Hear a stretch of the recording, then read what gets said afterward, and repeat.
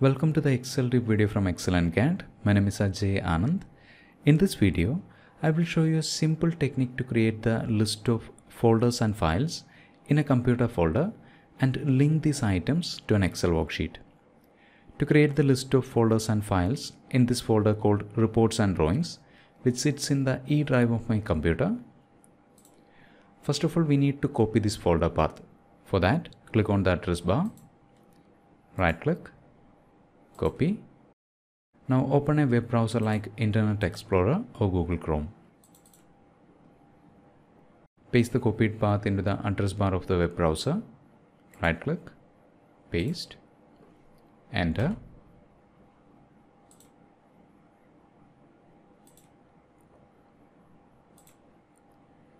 See, we have the list of folders and files in this folder called Reports and Drawings.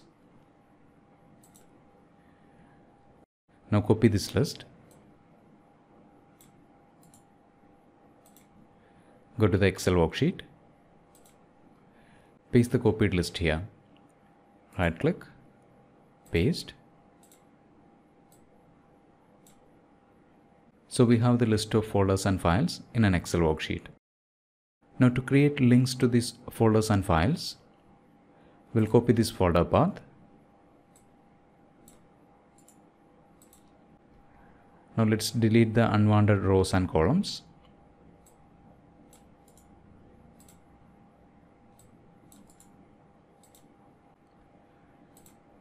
To create a link to this folder called Survey Details, in the formula bar, equal hyperlink function,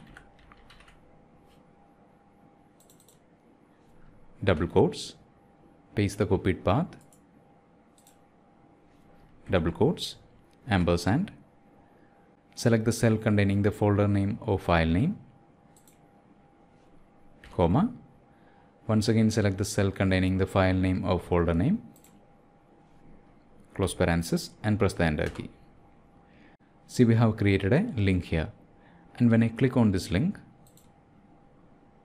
we have this folder called Survey Details. Copy this formula into the downward cells. Test reports. I really hope you got something new from this video, and if you enjoyed the video, consider subscribing to the channel so that you won't miss any future video releases.